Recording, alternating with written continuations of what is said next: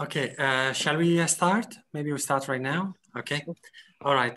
So it's my pleasure to introduce today's speaker for the Life Sciences Seminar Series. Today's speaker is Dr. or Professor Albert Goldbeter from the Unit of Theoretical Chronobiology in the Faculty of Sciences at the Université Libre de Bruxelles.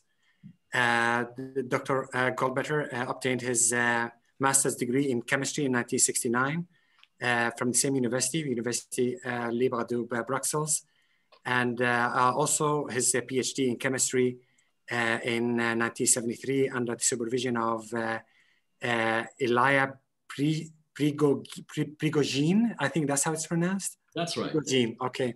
And he's actually a Nobel Prize winner. So that's, I mean, this is a huge accomplishment. Dr. Goldbeter then went on to do his postdoctoral work at the Weizmann Institute in Israel between 1973 and 1975. And he had several visiting positions until eventually he returned back to Brussels to become a professor at the University of Brussels. He's an author of over 200 papers and 3 different books and several book chapters. He's a pioneer in the field of mathematical biology, and I think his influence is felt everywhere in different areas of research in mathematical biology. So I'm glad to have him here at the seminar series, and I look forward to hearing your talk. Dr. Goldbeter, can I just quickly ask, would you like all our questions to be kept for the end, or would you take questions during the talk? What's the way that you prefer? Because the only delicate point is that if I'm carried away during the talk for questions, I may not reach the end of the talk. So I would say maybe if something is really obscure, maybe during the talk, but then perhaps at the end. Okay. Yeah, if that is okay with you. Absolutely. Yeah? Okay, I'll try to be as clear as possible. Okay. Wonderful. So thank you very much for the invitation to give this talk at McGill virtually. It's a very special date for me, but not only for me, because March 9 last year was the day on which I thought that I and my family should go into confinement, into lockdown. Anyway. Lockdown really began only a few days later. I still attended the talk on March 11 last year. But so it has been a very strange year, difficult year. But okay, but during this year, I managed to do some work, and one of the tasks I had was to write a paper with the title of the talk, which I'm giving today.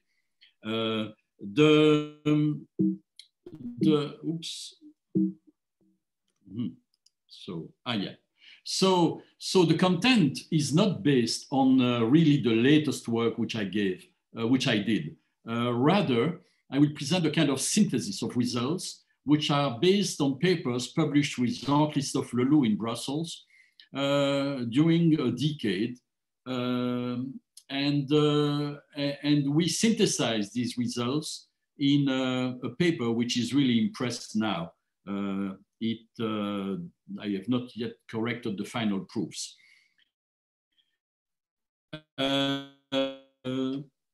And it's devoted to the analysis of a model for the mammalian circadian clock.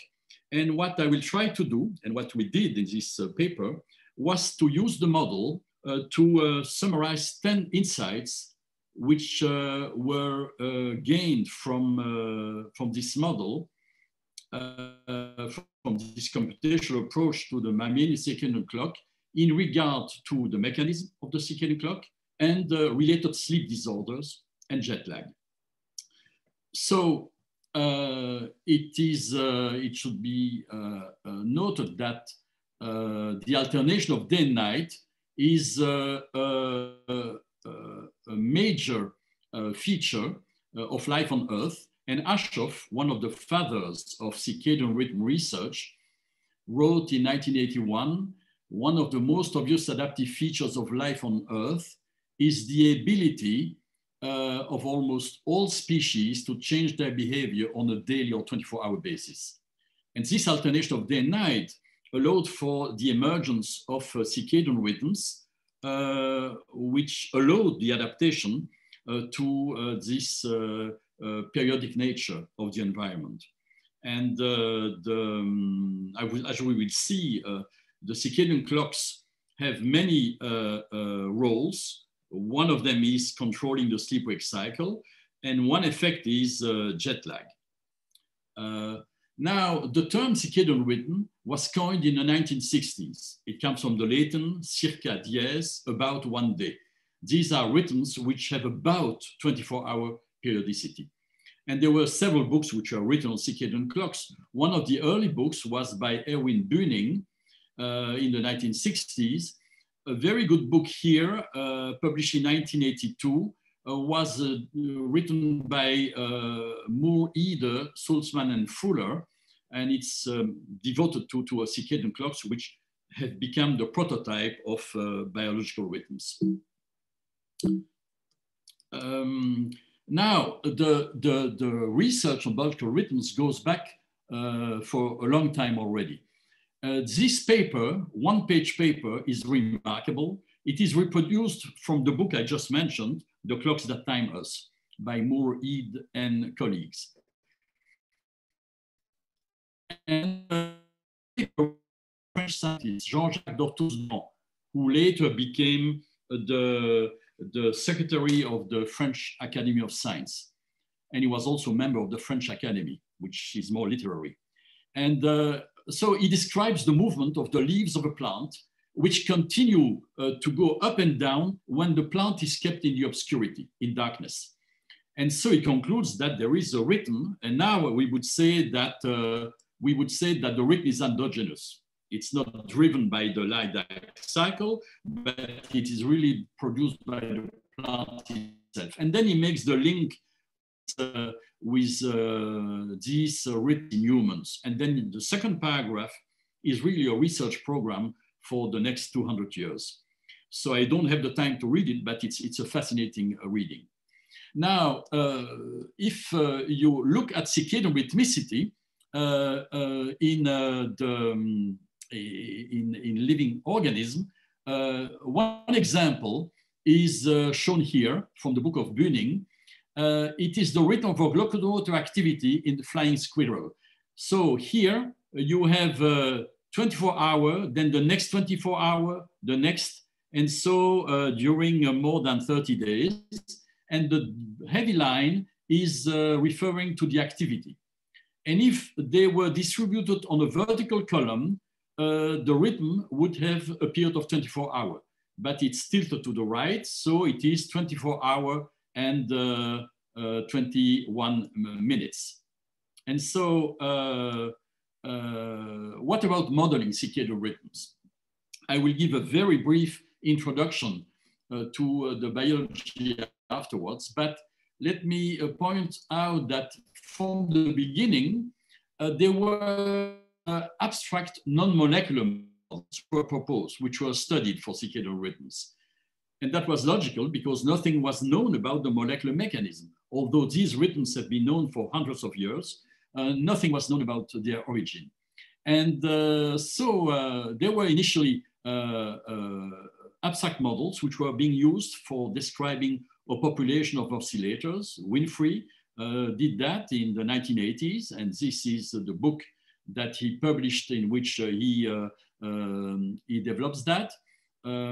Such models were also used by others in the phase models in other contexts. Glass and Mackay, who of course are well known in Montreal, where you are. Oops, I have to go back, yeah. In their book, they use such models, and Steve Strogatz also. Now, besides these models, other useful abstract models were taking, for example, the van der Pol oscillator. And this was used by Weaver in the 1980s in Germany, and Richard Cronauer at Harvard, who published a long series of papers, and they are still coming continuing to appear, where he and his group used the Van der Pol oscillator, which is a model for an electrical oscillator, as a model for the circadian clock to account for different properties. So it's also a very useful line of research. But to have, as I say here below, to use molecular models, you need to know the mechanism. And we had to wait until the 1970s for the first advances on the mechanism of the circadian clock. And a landmark paper was published in 1971 by Konopka and Benzer in PNAS. It was the PhD thesis of Konopka. And it was devoted to the rhythm of activity in Drosophila. And so the first finding was to study the activity rhythm in the fly. And these are 2 days on the first line, the next 2 days, the next 2 days on the subsequent lines. And there was a rhythm of activity of about 24 hours in continuous darkness. So the way to show that it is an endogenous rhythm is to show that the rhythm persists in constant conditions, for example, constant darkness. And they found a mutant which had appeared, which was shortened to 19 hours. And they found another mutant with a period which was larger, up to 28 hours. And all these mutations affected the same gene, which they called period, the PER gene, period, because of course it was the gene involved in the periodic phenomenon. Now, one had to wait 20 years approximately for the next advance, which was due to the group of Rosbach and Hall, working with Paul Hardin, and they showed that the gene coding for PER is regulated by the product of the gene. So there is a feedback, a negative feedback of the Drosophila period gene product on the circadian cycling of its RNA level. And this is taken from a paper by the group of Rosbach a few years later, 1994, where they studied gene expression. These are the two curves here, Y2 curves. One is in the eye, the other in the brain. And the next two curves show the time evolution of the protein PER. So one sees that first there is one peak of expression per 24 hours. This was first found in continuous darkness, but then they studied that in a light dark cycle to obtain information about the timing of the peak of the RNA. That's the PER mRNA. And you see that the peak of PER mRNA occurs a few hours after the light to dark transition. On the other hand, the protein PER accumulates with a lag. And what is remarkable is that as the protein is rising, the RNA is decreasing. And this is what led Rosbach and his colleagues to hypothesize that the product of the gene was feeding back negatively on its own transcription. So the next piece of information that was obtained by Rosbach and his group was that the protein PER is phosphorylated. So it was not clear at the time what the role was of this phosphorylation of the period protein, but it played an important role and it controlled the period.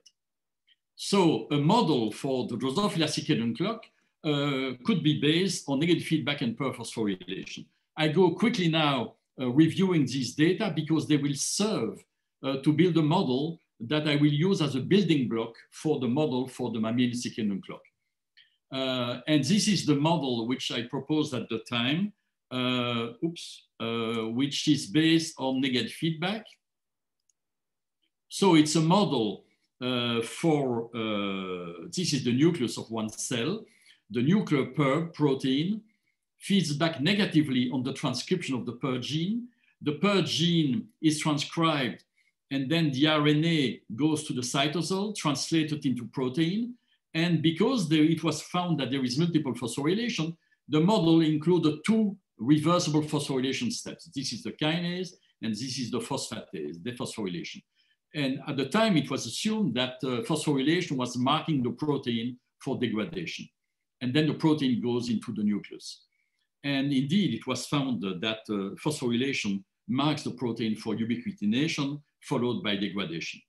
So this model is governed by 5 variables, 5 differential equations, and these are nonlinear equations, but the important term here is the regulatory term, which takes the form of a Hill function. N is the Hill coefficient, describing the degree of cooperativity of repression by the nuclear pair, here, PN, of the synthesis of M, the messenger RNA coding for the pair, for pair. And this is the way that the rate here, the function, goes from a maximum to 0 as the protein increases, the pair protein. So this is a model for negative autoregulatory negative feedback. And if you integrate numerically these equations, you can find conditions in which you find sustained oscillations, which correspond to the evolution to a limit cycle. So these are the evolution from 2 different initial conditions going to the same closed curve. And this is in a plane formed by the total per protein and per mRNA. It's a projection. And if you look at now, what is the period of the oscillations as a function of a control parameter, for example, the per degradation rate, you see that there is a range in which oscillations occur. And this range, this is the period in hours, going from 15 to some 60 hours. And this range is bounded by 2 critical values of the per degradation rate. And in this range, the period varies as a function of this parameter. So insight number 1, which I can summarize here, there will be 10 insights in the course of the talk. The first insight, which is based on the model for the circadian clock, but it's also valid, of course, for the mammalian circadian clock, which I will come to in a moment. Circadian oscillations due to feedback regulation only occur in a parameter domain bounded by critical values. Inside this domain, the amplitude and period of the oscillations vary as a function of parameter values. Outside the oscillatory domain, the circadian control network evolves toward a stable steady state corresponding to the absence of oscillatory behavior. Of course, it could go there with damped oscillations. Arrhythmic behavior, which is sometimes observed, arrhythmic behavior may thus originate either from a mutation in one of the circadian clock genes, which alters the functionality of the corresponding protein, or from the operation of the circadian clock network in a domain of parameter values corresponding to a stable non-oscillatory state. Now, this model had to be modified afterwards because additional genes were found. But before turning to that, I would, of course, like to point out that Brian Goodwin, already in the 1960s, proposed a model for oscillatory behavior based on negative feedback. But his model was not applied to circadian clocks. It was applied to metabolic oscillations. And it's a 3-variable model based on end product inhibition. All steps are linear except the highly nonlinear feedback term. However, Ruoff and Rensing wrote a series of papers beginning in the 1990s where they used Goodwin's model to account for properties of the circadian clock.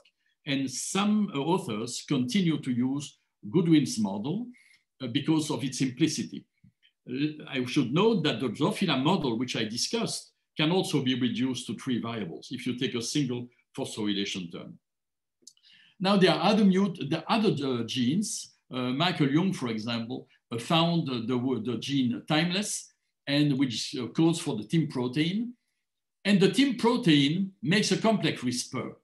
And there were 4 papers at the same time in 1996 describing how timeless protein is degraded and the degradation rate increases in the light phase. And this provides a way to couple the circadian clock to light. So light acts by increasing the parameter which measures the degradation rate of the TIM protein.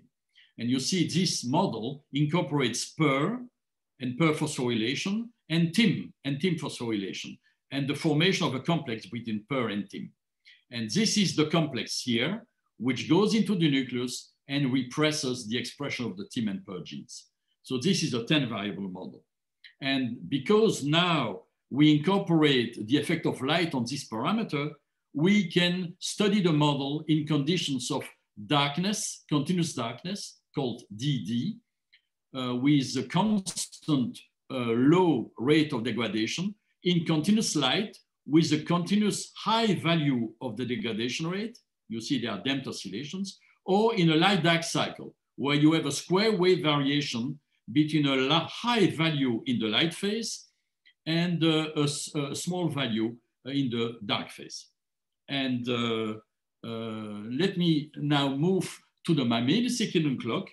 In the mammalian circadian clock, there is a pacemaker controlling the circadian clock, which is located in the hypothalamus. This is the hypothalamus here. This is the pituitary. In the hypothalamus, there is what is called the suprachiasmatic nucleus. And this nucleus is the pacemaker of the circadian clock. It contains some 10,000 neurons. And there is a photic information which is conveyed directly to the SCN here from the retina. So that's how light can influence the circadian clock behavior. At the beginning of the years 2000, progress was made on the elucidation of the molecular mechanism of the circadian clock in mammals. It's related to what we discussed in Drosophila. There are two genes, clock and BMAL1 here, clock and BMAL1, which make a complex. And this complex induces the expression of the genes PER and CRY. There are three PER genes and 2 CRY genes. And PER and CRY make a complex, and this complex inhibits the activators clock BMAL1. So it is again a negative feedback, but it is indirect. It is indirect autoregulatory negative feedback. Now, a remarkable paper, which I show here from the group of Akamura, now in Kyoto, studied the synchronization of SCN cells and the way that the circadian clock can be characterized. And what they did was to couple a luciferase reporter to measure PER1 expression in SCN slices in mice. And what I will show you now is a movie which is taken from the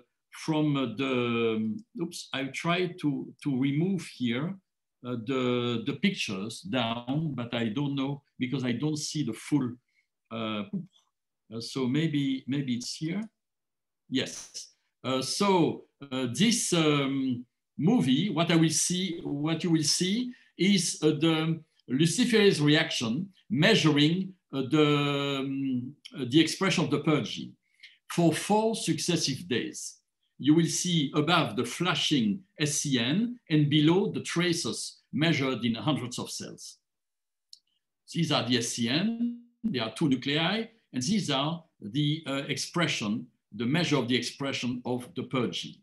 So with a period which is about 24 hours. And you see that there is a beautiful synchronization of these oscillations, which are produced by the oscillatory network controlling the circadian clock. Now, oops, sorry. So now, how can we model that system? As a simplified version, there are 2 genes, clock and BMAL1, and these are the proteins. Here, this one is nearly constitutive. This one oscillates in the course of time. Clock and BMAL1 make a complex which induces the expression of the PER and CRY genes. Now, the PER and CRY proteins make a complex which inhibits clock BMAL1 by making a tetrameric complex, which is inactive. Light induces the expression of the PER gene. You may remember that in Drosophila, light was enhancing the degradation rate of TIM protein. Here, light induces the expression of the PER genes. And there's another loop here where clock BMAL1 negatively regulates the expression of BMAL1. So a more detailed version of the model, showing more details, is shown here. This is the per transcription, giving per mRNA, which gives the per protein in the cytosol. Tri-transcription, tri-mRNA, tri-protein, tri and per make a complex in the cytosol, which goes to the nucleus. And then here you have the same for clock and BMAL1. Clock BMAL1 make a complex, which binds to per cry, and this goes to the nucleus. And these are degradation products. And per here is phosphorylated by a protein kinase. I will refer to that later, the casein kinase 1 epsilon. And this phosphorylation marks the protein for degradation. So light is here. Light induces per transcription. And there is an additional intermediate found by the group of Schiebler, which is called reverb alpha. Clock BMAL1 induces reverb alpha, which is involved in the repression of BMAL1 expression. So this system is described by 16 differential equations. For mRNAs of per, cry, and BMAL1, for the phosphorylated, non-phosphorylated per, cry complex, for the phosphorylated, non-phosphorylated proteins per and cry, and BMAL1, and this is the inactive complex. When you add reverb alpha, you have to add 3 more equations. Now, this, of course, is rather horrifying if you want to think of doing some analytical work, but that's the price to pay to have a molecular level.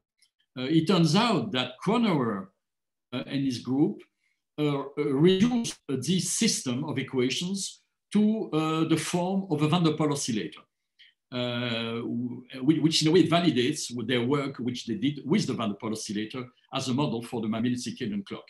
But the problem is, it's not the problem, I would say the fact is that when you reduce that to the van der Pol oscillator, then you lose, of course, the direct link with molecular entities like per, cry, phosphorylated per, and so on. So I will come back to that. So other models have been proposed for the mammalian clock. Forger and Peskin, proposed one. The group of Hans-Peter Herzl proposed a model. The group of Frank Doyle, who is now at Harvard, proposed a model. And Forger and Kim is now in South Korea, proposed a model also. And there are additional models. I will concentrate on the model which was proposed by Leloup and myself, which I showed, because similar models, similar results have been obtained in animals, at least partially, and it's useful to propose a unified view of all the phenomena which you can obtain in one computational approach. But of course, this is not to mean that it's the only one. I mentioned alternative approaches. The first thing to note is that these equations, when you integrate them numerically, in some conditions, produce sustained oscillations in continuous darkness. So these are the RNAs of BMAL1 per and cry. And you note that, as written here, BMAL1 mRNA oscillates in antiphase with the RNAs of per and cry, as observed experimentally. And this is logical because they have opposite roles, right? One inhibits the action of the other. And here are the corresponding proteins. And one can find parameter values, and there are unfortunately many parameters, but each of them measures specifically a biochemical process, like, for example, rate of phosphorylation, rate of dephosphorylation, protein degradation, protein synthesis, and so on, or mRNA synthesis and degradation. What about a light-dark cycle? Now, if we vary the rate of per expression in a square wave manner, being high in the light phase, this is the light phase here, and the dark phase is here, the rate of expression of per is low in the dark phase, then one sees that one can untrain the oscillations by the light-dark cycle. And, but the phase here depends on the parameter values. For example, this is the peak of per mRNA. which occurs here in the light-dark cycle. You see that if you change a parameter, it occurs in the dark phase, not in the light phase. So the parameters govern the position of the phase, the period, and the amplitude. And this is then the insight 2, which summarizes these results. There are elements in the circadian clock mechanism which are sensitive to light. In mammals, for example, light enhances the expression of the PER genes. While the circadian clock oscillates autonomously in constant external conditions, continuous light or continuous darkness. Note, by the way, that in mammals, oscillations persist in continuous light and continuous darkness, while in Drosophila, oscillations were damped in continuous light and persisted in continuous darkness. This is because light affects the clock differently. Here, it induces gene expression. In Drosophila, it enhances protein degradation. So oscillations occur with a period close to 24 hours. It can be to oscillate at a period equal to the light-dark cycle, 24 hours. Upon entrainment, the phase of the circadian clock with respect to the LD cycle depends on parameter values, and so does the range of entrainment. Now, what about the mechanism of the oscillations? It's easy to suppress in the model the synthesis of the PER protein. This, of course, is much easier to achieve in the model than in the experiment. In the model, it's sufficient to put equal to 0 the rate of protein synthesis. And it was not surprising to see that oscillations disappeared, right? Oscillations disappeared and the system reached a stable steady state. However, surprisingly, when we modified some other parameters in the absence of synthesis of PER, we recovered oscillations. This is puzzling, but it indicates that there are multiple sources of oscillations. So this is the scheme, which I already showed. So we have clock and BMAL1 inducing PER and cry. PER cry represses the activation, inhibits rather, the activation by clock and BMAL1. And so what do we do? When we suppress the synthesis of PER, we suppress the negative feedback loop. And of course, logically, we lose the oscillations because the negative feedback plays a key role in the oscillatory phenomenon, in the mechanism. However, there is another oscillation. Where is it? The other oscillatory mechanism is here. As I mentioned, clock BMAL1, the complex here, represses the expression of BMAL1. This involves the protein reverb alpha, which I mentioned. So this negative feedback is able by itself to induce oscillations. So insight number 3, the circadian clock network may contain multiple sources of oscillatory behavior, which might be unmasked in conditions where the negative feedback loop involving PER and cry ceases to operate. However, to generate rhythmicity on its own, with a period that may not necessarily be circadian, this alternative mechanism must operate in the parameter domain corresponding to oscillatory behavior. Maybe, of course, it is outside the oscillatory domain, and so it is silent. So what about disorders linked to the circadian clock? So far, I discussed mainly the mechanism of the oscillations. But now what about physiological disorders related to dysfunctions of the clock? The disorders I will discuss are related to sleep, but I will also discuss jet lag. But there are many other disorders related to dysfunctions of the circadian clock. Mood disorders, there are links with cancer, diabetes, and many other topics. And actually, there are many recent reviews which are devoted to the link between circadian clock and human health. I only list here 3 examples published in the last 5 years. All these references, by the way, will be found in the paper, which is in press, which I mentioned.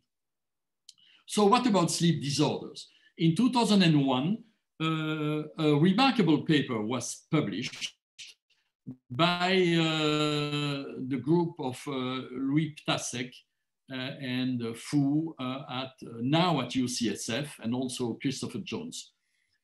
Before mentioning this paper, I of course would like to point out that the role of the circadian clock in sleep was well known, because if in the animals you make a lesion of the SCN, you perturb and you lose the rhythm of the sleep-wake cycle. So it was known that, and in some cancer patients where the SCN are affected by a tumor growth, then they also have a huge sleep disorders. But this paper was remarkable because they identified a mutation which produced what they call the familial advanced sleep phase syndrome. And what Fu and Ptasek showed is that there is a family in Utah, which was I studied, and over several generations, some of the members of the family are affected by the syndrome, in which they go to sleep, they go around 7 p.m. And then they sleep, but they also get up early, around 4 a.m.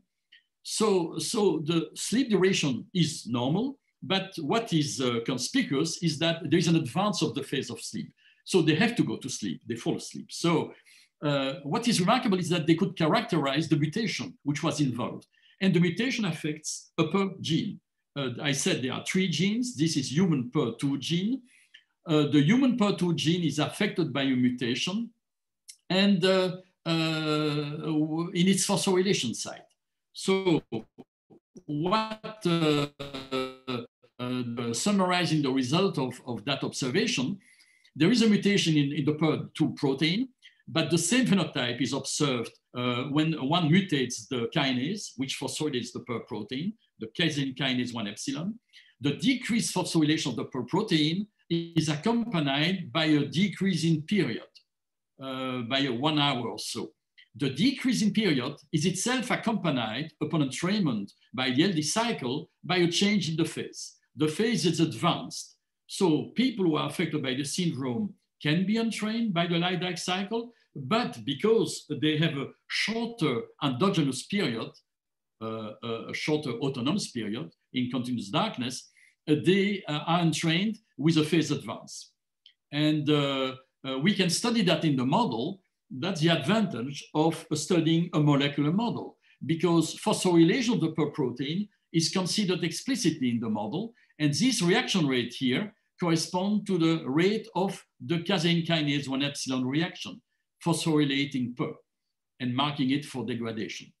So we studied the circadian period in continuous darkness. That is the dark line here, the thick line, as a function of the maximum rate of PER phosphorylation. There are 2 curves. One is the period, one is the phase. The phase in LD, measured here on the right. The period here in DD is measured on the left. And when we vary the rate of phosphorylation, you see that there is a non-monotonous dependence of the period of the oscillations, which goes from some 23 hours to some 30 hours. And this here in white is the range of entrainment by the light-dark cycle. I will come back after to discuss what happens outside the range of entrainment. But in the entrainment domain, the phase of the oscillations varies with the rate of phosphorylation. Let me first point out something about the period. Points 1 and 2 here, this point and this point, show that the same period of 24 hours is obtained for 2 different values of the rate of phosphorylation. This is because of the nonlinear dependence. Another point of interest is in A, B, and C for the phase. You see here is advancing. If, for example, if you take the phase here, the phase here, we are at this point, but if you are in A, you are advanced by a few hours. So there is a domain here where if you increase the rate of phosphorylation, rather, if you decrease the rate of phosphorylation, you will decrease the period and you will advance the phase. And this is exactly what is observed in the familial advanced sleep phase advanced syndrome. So inside 4, in constant conditions, LL or DD, the period of the circadian clock varies as a function of control parameters, such as the rate of phosphorylation by the kinase, casein kinase 1 epsilon, which leads to PER degradation. Due to its non-monotonous variation, multiple values of the control parameter may sometimes correspond to a given value of the autonomous period in DD. Thus, the circadian clock may have the same period of 24 hours at 3 distinct values of the rate of phosphorylation. And another insight is that in a certain range, the circadian clock can be untrained by the light-dark cycle. The phase of the clock becomes progressively advanced with respect to the LD cycle as the rate of phosphorylation decreases. So there is a range of values of the phosphorylation rate in which the autonomous period of the clock also decreases as a function of the parameter. The decrease in period and the phase advance are both associated with the decrease in phosphorylation as observed in FAS-PS, the familial advanced sleep phase syndrome. Now, the model suggests conversely that an increase in phosphorylation may lead to the opposite effect, both an increase in autonomous period and a delay in the phase of the clock upon entrainment by the light-dark cycle. And this is a syndrome which is also known. It's the delayed sleep phase syndrome, DSPS. Note, however, that there can be other sources, other explanations for these effects. For example, the advanced sleep phase syndrome in humans can also originate from a mutation in the cry protein, in the cryptochrome 2, the cry2 protein. And this is also worked by Ptasek and Fu.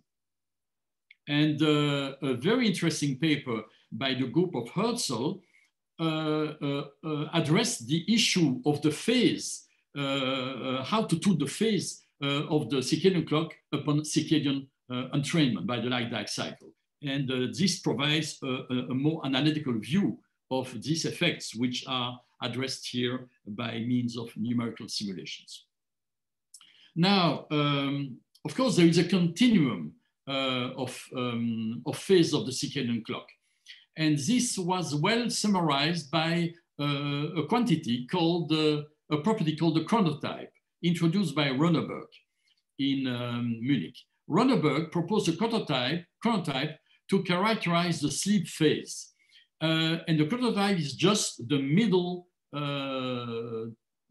time of the sleep phase. For example, if you go to sleep at midnight and you awake at 8 o'clock in the morning, you have a chronotype of 4 hours. 4 hours is the mid-sleep, and this is shown here, for example.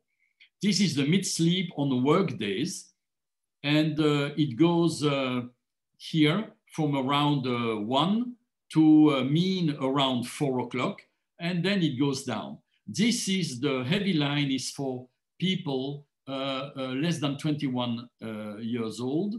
This one is between 21 and 30, and this one is above 30. And so Ronneberg has a questionnaire. More than 100,000 people filled that questionnaire, and that allowed him to have such a nice continuous curve characterize the chronotype. What I discussed so far is the familial advanced sleep phase syndrome, which corresponds to this part here, or the delayed sleep phase syndrome, which correspond to that part. And this is what happens on 3 days. People can sleep longer, and that is the reason why the chronotype is larger. So this defines morning type or evening type. These are morning types, these are evening types. And the delayed or advanced sleep phase syndrome correspond to extremes of these. We encountered a problem in the model for the main circadian clock. And I think that this is often the moment where the model becomes very interesting, when it does not work. And what happened is that for months, approximately 6 months, we could not account for entrainment of the clock by the light-dark cycle. I showed previously a result where we had entrainment by the LD cycle. But this, we obtained the result after this period where we could not succeed to do so. And this problem, as I just said, led to new insights. So this here shows a diagram now established with respect to two parameters. Here is still the rate of perphosphorylation, which was used in the one parameter diagram, the one parameter bifurcation diagram before.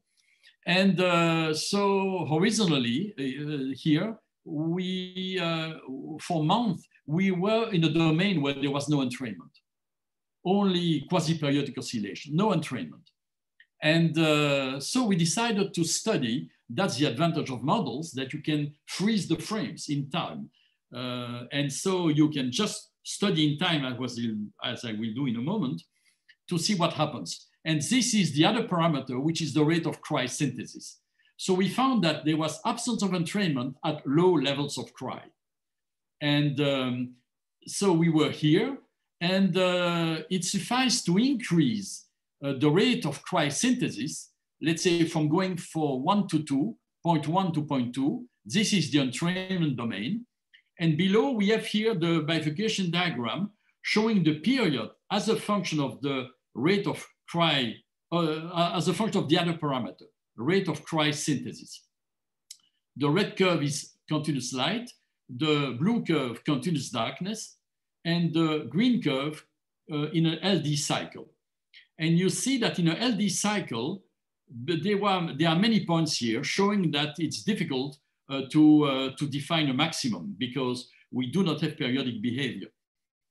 But the value here of the rate of cry synthesis above which there is phase locking, and then we have a period of 24 hours exactly. We have entrainment. So 0.1 and 0.2 here, below the region of entrainment and in the region of entrainment here, that is 0.1 and 0.2, are shown in that diagram. So entrainment was restored, can be restored by raising the level of cry.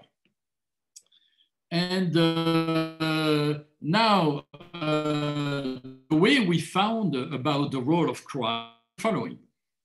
When we were out, now this is the behavior in 0.1 here, in the region where there is no entrainment. And what is shown here, over a period of, over a duration of some 45 days, there is a light phase, which is the white part, and the dark phase, the gray zone.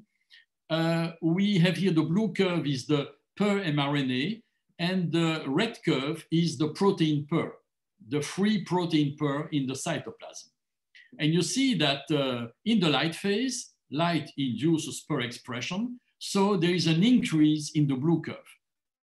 The per is expressed. And then in the dark curve, expression stops or is very low. And then we have a decrease in the RNA because it's degraded.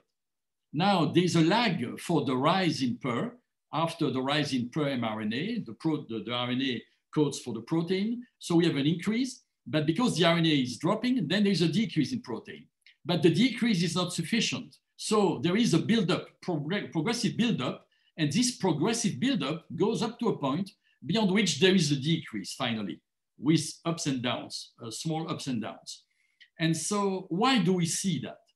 Because usually the per protein makes a complex with cry. And this complex inhibits the activators ClockBMAL1. When there is too much per, or alternatively, too little cry, there is not enough per cry complex which is made. And so the feedback, the negative feedback on ClockBMAL1 is not strong enough. And so this is the reason why the per protein does not go down enough. And so when we observe the progressive buildup, we reasoned that perhaps we could increase the level of cry and see what happens. And this is exactly what was happening. As I showed you, we could restore the oscillations. So then the question we asked was, if it's so easy in the model to fail to have entrainment, is there a syndrome which is known? Do we know something in physiology which can relate to that? Yes, indeed. there is a syndrome which is called the non-24-hour sleep-wake cycle syndrome. Now, the non-24-hour sleep-wake cycle syndrome is a syndrome in which the circadian clock never locks to a certain phase. It drifts continuously. It's called free running. So the clock runs at a period which is different from 24-hour. Maybe it is 24.5 or 25.2. So there is a drift. And it is well known to occur in blind people, because blind people are not synchronized with the light-dark cycle. And they can be synchronized chemically by melatonin, for example, or by the clockwatch when they go to work. But what we find here is a syndrome in non-blind people. And this exists indeed. It's not very frequent. Some authors call this an orphan disease. An orphan syndrome, it's not a disease, an orphan syndrome. But of course, it's very annoying. Sometimes people will go to sleep in the light phase, sometimes in the dark phase. And so if you ask people around you, you will probably find some people who experience such a situation. So, sometimes, so it's the same drifting which I showed, but if you look at the phase here, so day by day, there is an advance every day in the course of time, and then it's progressive, and then rapidly there is a jump in the phase through the dark phase, and then in the light phase, a progressive advance. So these phase jumps are known clinically. So in the non-24-hour sleep-wake cycle syndrome, sometimes you have phase jumps in patients exhibiting this kind of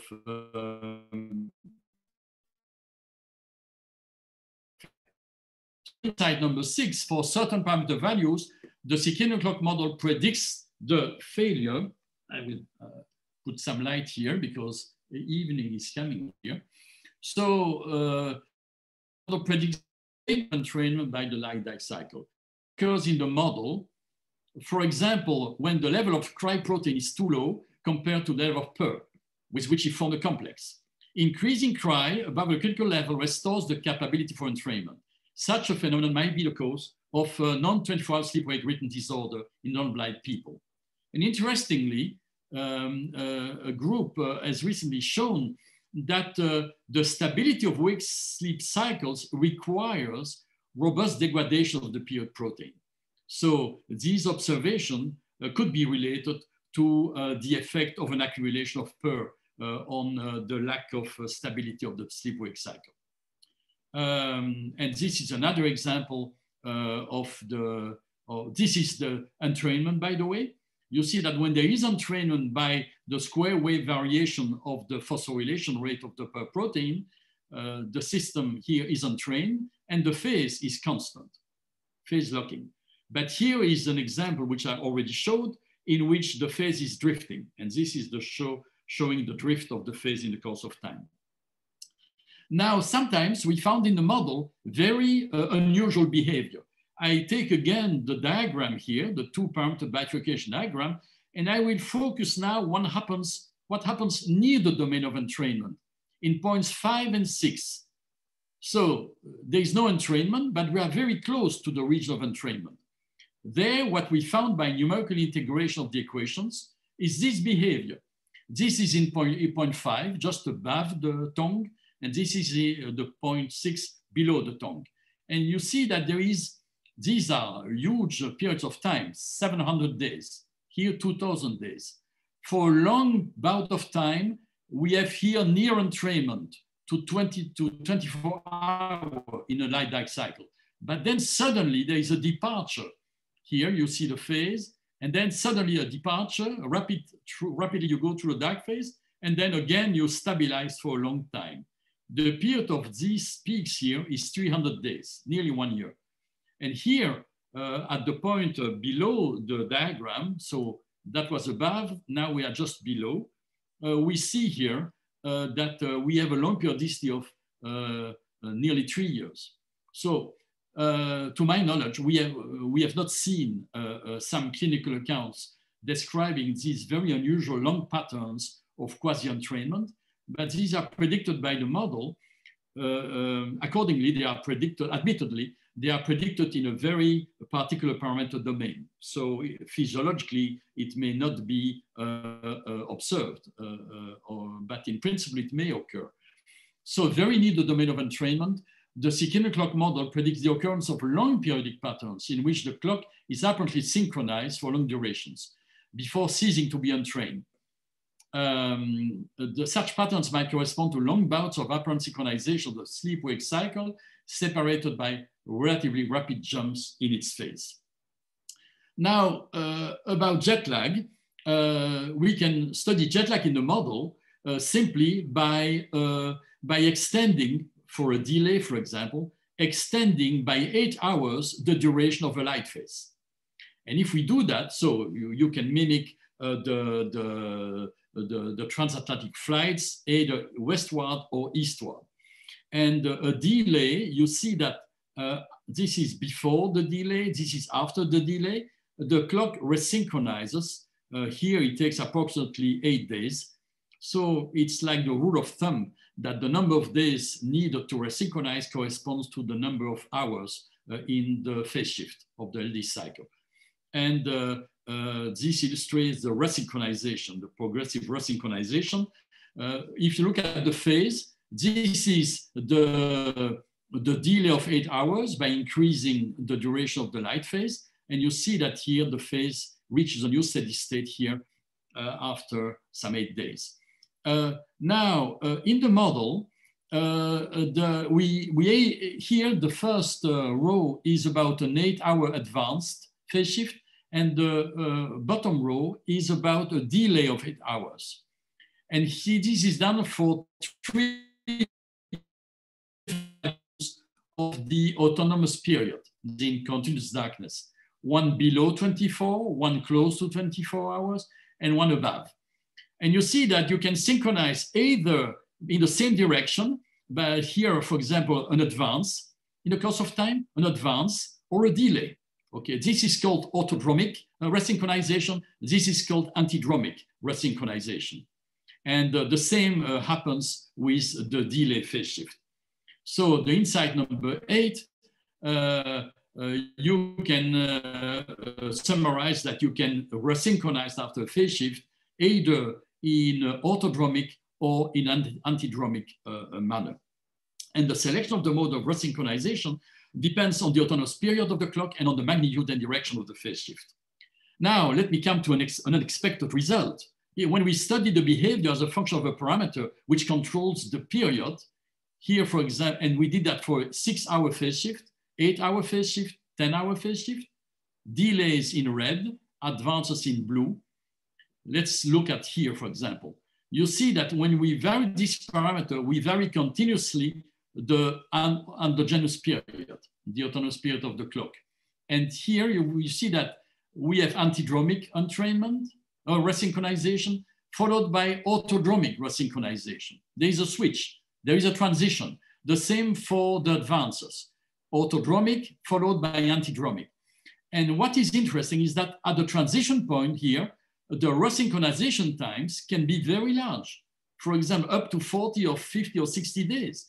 So it could well be, if this could occur physiologically, provided that the parameters of the clock are such that they give the right period for observing that. And it also depends on the magnitude and direction of the phase shift. So it may be very rare physiologically, but in principle, you could have extremely long resynchronization time corresponding to severe cases of jet lag. And so these very long time for resynchronization are sometimes observed in the model when the clock appears to hesitate between autodromic and antidromic re-entrainment. And so in this neighborhood, the time for reestablishing the original phase of the clock with respect to the new LD cycle can increase dramatically. This could correspond to an extreme form of sleep-wake cycle disorder associated with jet lag. But they are observed in a narrow range of conditions, which might be rare physiologically. What about pharmacological treatments reducing jet lag? There are two ways that have been described. One way involves vasopressin. Now, vasopressin is the signal involved in the synchronization of SCN cells in the hypothalamus. And so vasopressin receptor antagonists were shown by the group of Akamura to accelerate recovery from jet lag. And it seems that the way it works is by preventing intracellular synchronization. It is as if intercellular synchronization makes the cells robust with respect to external perturbation. And for example, you resynchronize more rapidly when you inhibit the resynchronization as compared to when you do not inhibit resynchronization. And another interesting way to control the jet lag, of course, these are interesting because so many people take transatlantic flights. I must say that the problem does not pertain to our current condition because flying, of course, has been suspended for months, nearly for 1 year. But when flying will resume, then this may offer an interesting way pharmacologically, if there are, of course, no other side effects, clearly. That remains to be demonstrated. What they found, that's a group of Andrew Loudon and David Bechtold, what they found is that an inhibitor of casein kinase 1 epsilon or 1 epsilon or 1 casein kinase 1 delta, another isoform, so the enzyme which phosphorylates spur, when you inhibit the enzyme, you speed up circadian clock recovery. We try to recover the result in the model, but we failed to it is still an open question whether we can account for this behavior in the model.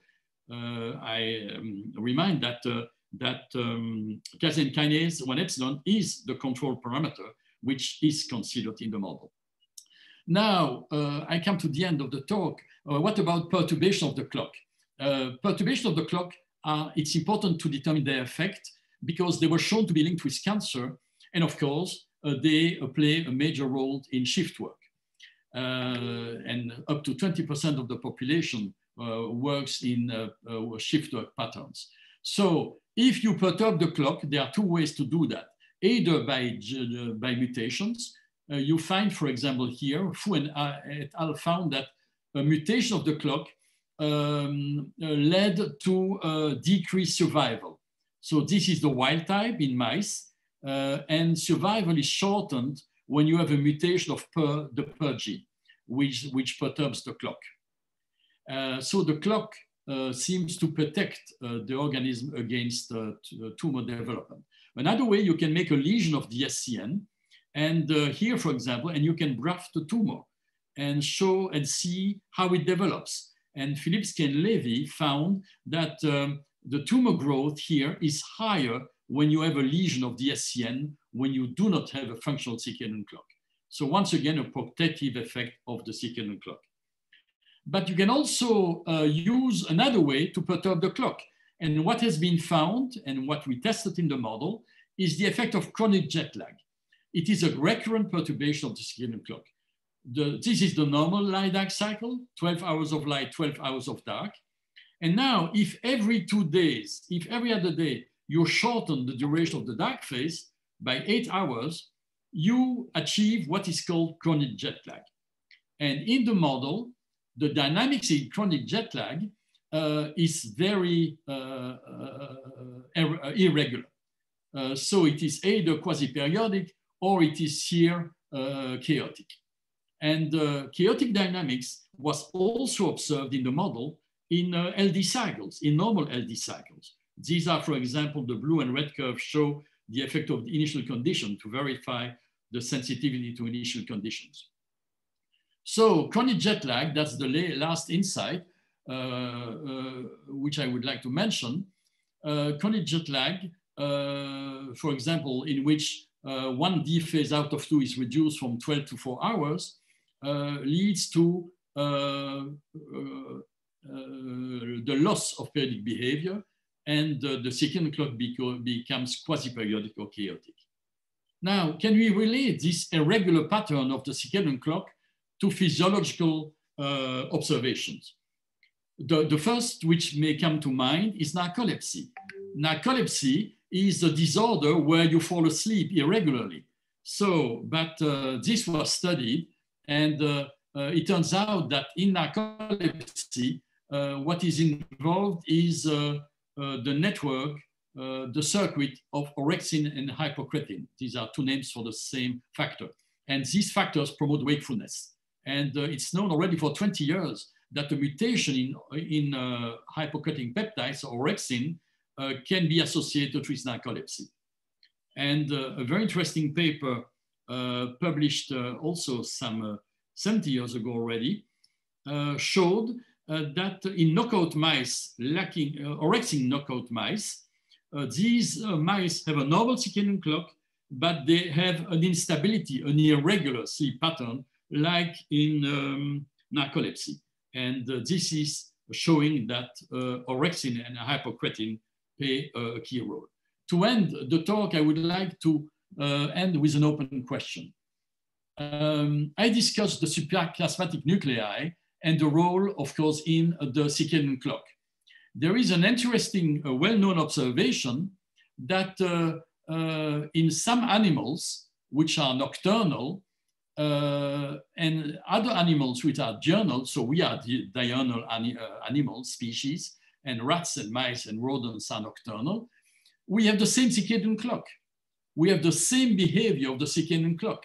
So how is it possible that the same circadian clock leads to a switch between nocturnal and diurnal behavior?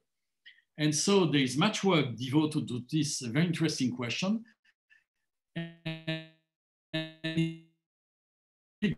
from a review published a few years ago, it turns out that the wiring diagram downstream from the SCN is different.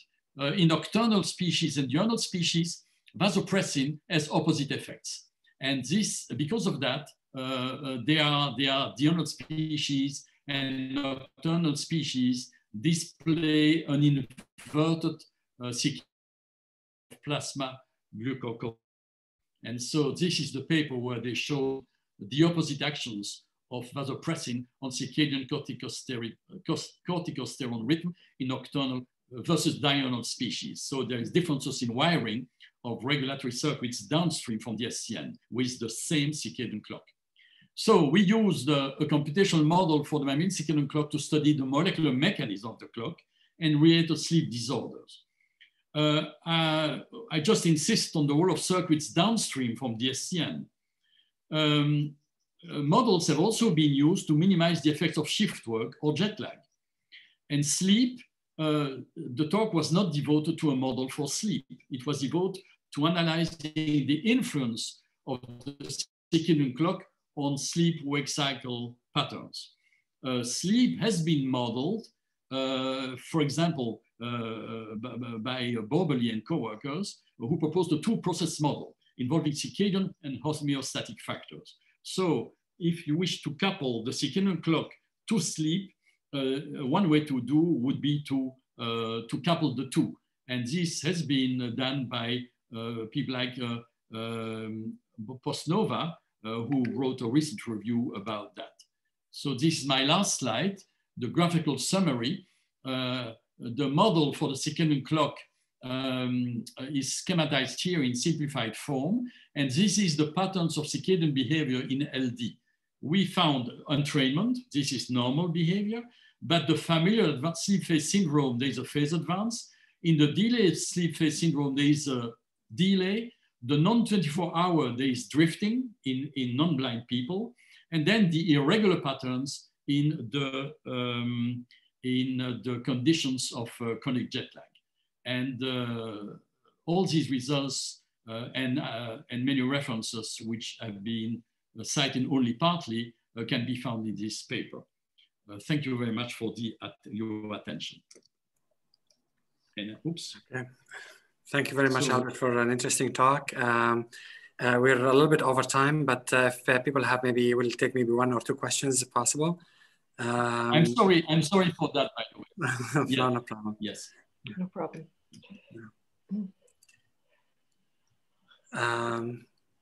Questions? There's a quick hello from Leon Glass. Leon, yeah. Yeah, Thank you. Let me just say hi to Albert. Yes, hello, Leon. Hello. Good to see you. Thank you. Yes. It's great to see you. Okay, maybe I'll ask a quick question because it's been on my mind throughout the talk, to be honest. So you showed this diagram that the two subsystems, one that has the cry and the pair, while the other one I think has the clock and what is the other gene? BMAL1, exactly. BMAL1, yeah. So when I look at this positive feedback and negative feedback that is feeding back into the system, it seems to me that these two subsystems are both oscillators. You have like some, two coupled oscillators that could each one of them generate oscillations. Sure. That's right. I fully agree. So why don't what I pointed out when I said there were multiple oscillations. I see. Yeah. So one could perhaps maybe. Indeed, there are two oscillators. Okay. Yes, but there are two oscillators, but they are synchronized internally. But I don't hear the end of your question. So the question that I have is it possible to actually study the system from this angle by looking at two coupled oscillators and see if we could observe similar sort of dynamics that you observe, at least, looking at some of these results that you've highlighted here in the summary slide? Yes. No, certainly. In principle, the coupling of two oscillators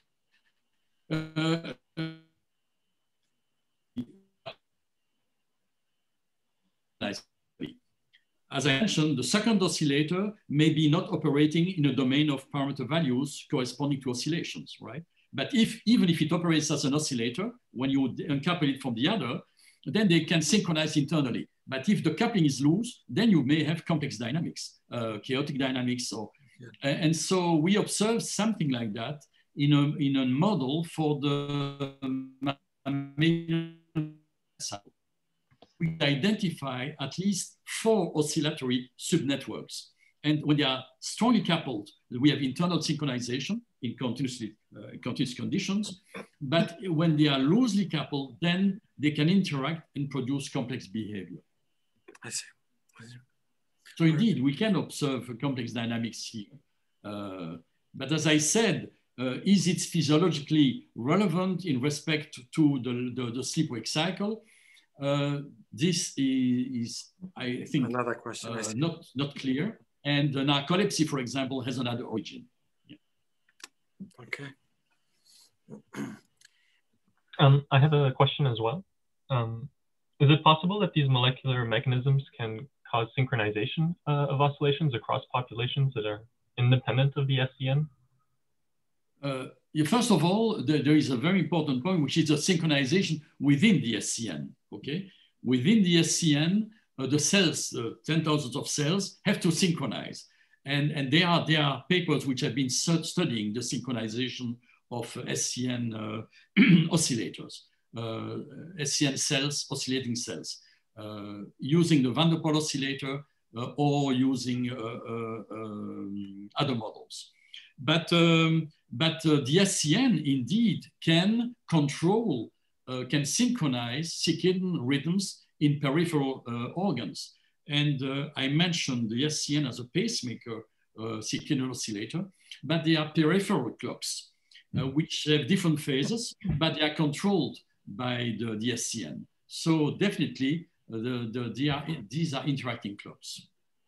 But these peripheral clocks can't, they wouldn't synchronize sort of independent of the SCN. Yes, they can, you can uncouple them. For example, there is a circadian clock in the liver, which can be controlled independently by the feeding cycle. And so you can uncouple it from the SCN phase. And so they are peripheral oscillators, but of course there is nevertheless a control by the central clock. And with respect to not everything is clear yet about the control of the sleep-wake cycle, but what is clear is that and that's the results I mentioned about the familial advanced sleep phase syndrome or the delayed sleep phase syndrome, that there is a strong control by the circadian clock of the sleep-wake cycle. And I do have a second question, which is, these molecular mechanisms that are sort of intrinsic to the circadian rhythms of each cell, are there any kind of variations that exist across cell types or that are more based on cell function? Yeah, first of all, I mentioned at the end of the talk the question of diurnal versus nocturnal animals. They have the same circadian clock, but downstream, the controls may be different. But the circadian clock itself operates along similar principle in different organisms. In mammals, it's the same, but in other organisms, there are differences. For example, I mentioned Drosophila. Okay, it's not the same molecular entities. The PER protein is also found in the mammals, but the TIM protein plays a role, and CRY has another function in Drosophila.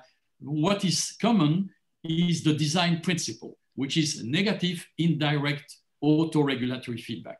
Okay, but if you take cyanobacteria, for example, in cyanobacteria, you also have negative feedback on transcription. But besides that, you have another mechanism which does not depend on transcription. It depends only on phosphorylation of a protein called Ki. And Ki protein is multiply phosphorylated in a cyclical way with a period of the order of 24 hours. So this is an example where two different mechanisms coexist. And this has been modeled by several groups. And lastly, if you take Neurospora, which also was studied by the group of Dunlap, for example, in regard to the molecular mechanism of the clock, the principle is again the same. It's autoregulatory negative feedback, but the protein and the gene is different. The gene is called frequency, and the protein frequency represses the expression of its own gene. I see. Thank you again. It was a fascinating talk. Thank you. Hey, since we're over time, so thank you very much, Dr. Goldbeter, for a fascinating talk, and hopefully next time we'll have you over in person to give a talk here at CanMam. Yes. Indeed. Thank you very much. Thank you. Fascinating talk. Thanks. Yeah. We'll see you. Thank you. Yes. So take care. Okay, bye. Bye-bye. Bye-bye. Bye-bye. Thank you, Albert. Take care also. Yeah, au revoir. À la prochaine. Oui, tout à fait. À bientôt.